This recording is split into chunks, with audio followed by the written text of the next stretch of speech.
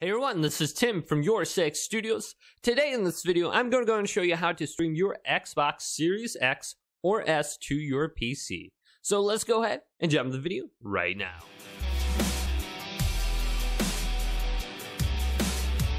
So make sure your computer is turned on and connected to the internet, and the same thing with your Xbox. So when both devices are turned on, let's go over to our computer. Now go to the Microsoft Store and then search for the Xbox app on top. This should already be on your computer, but if it's not, go to the Microsoft Store, install this, and open it up. And then here is the Xbox application. Now, on the top left, there will be a console symbol.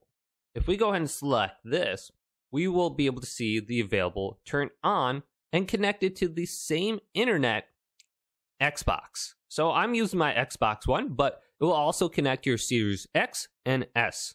So all I have to do from here is select this with my mouse, and it's going to go ahead and load this screen. Now it's going to say on your Xbox, enable remote play. Just switch over to it and press X on that.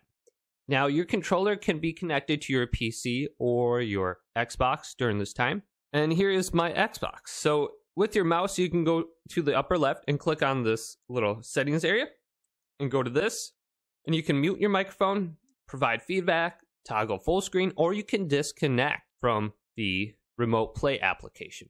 Then you can press the Xbox guide button here to open that up or close it.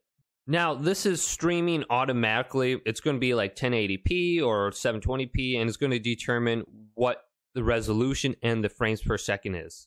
So you won't be able to toggle that by yourself. Now, at some point in time, you will be able to have like 4K, I believe, on your Xbox Series X or S. So I notice when you're playing, sometimes if you don't have a very good internet connection, it can be kind of a little bit laggy and it won't be extremely responsive. But if you are using a LAN connection where your Xbox is directly connected to your router, this will provide you the best playing experience. Or if you're connected via the 5G connection to your router, so your experience can vary quite a bit depending on your internet connection. But I noticed, like, if you do have a good connection, your input lag is quite low, and it's actually playable in most single-player games. Now, multiplayer can be a little bit tricky. If you are playing competitive, expect a little bit of input lag, but I don't think it would stop you from being able to play at all. Now you can see I'm connected via a 5G connection, and every so often I do have like a line that kind of like scrolls down my screen, and it's not the best looking game. Like, it's only 720p. I believe it's 60 frames per second.